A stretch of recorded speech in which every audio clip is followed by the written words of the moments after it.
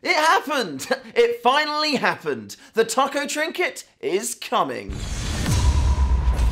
Quite a few months ago, we announced that once we hit 30,000 YouTube subscribers, we'd release a taco trinket into the game. You've since surpassed that goal, and in August you'll be able to equip the delicious treat.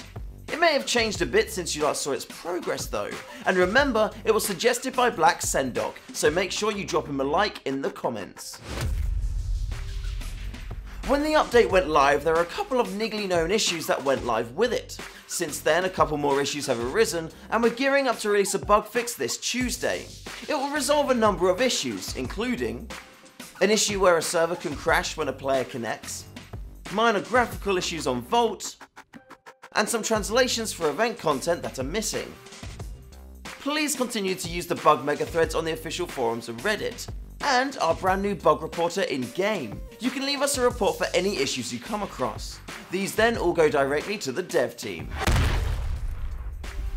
Some of you may have noticed that Dome is no longer selectable in Quick Join or findable in the server browser. It is now only playable in Ranked.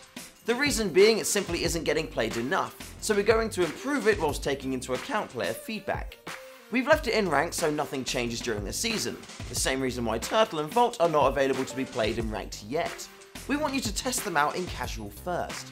You should be seeing its re-release within the next 2 months, and we'll let you know a little more closer to the time. We know you enjoy getting those little pop-ups during matches letting you know how awesome you are, so we've added more ways for you to earn them. Check them out in Steam now and collect them all. I wonder if someone's managed to do it already. Sovraka accidentally took the wrong bus home, but it's okay because Vault and Turtle were waiting for him. Check out his look at the Shellshock event and see what shiny card he pulls from those elite cases. Last week the most reported issues were Merc balance, match balance, and server performance. For Merc balance, the light is at the end of the tunnel, and we're now very close to having a sweep on weapon and ability balance in game. For match balance, I'm happy to say that we're starting our testing of casual matchmaking with backfilling in on the PTS. Once we've had a couple of successful tests under our belts, we'll try it in the live game. And for server performance, specifically in Asia and Australia, we're aware that you are having issues and we're working to resolve them. Thank you all for letting us know and for sending us the info that we've asked for.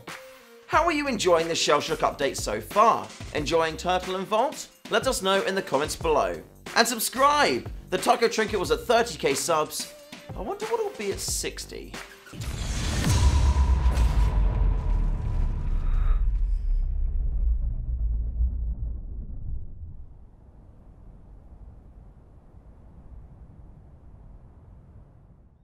Two tacos!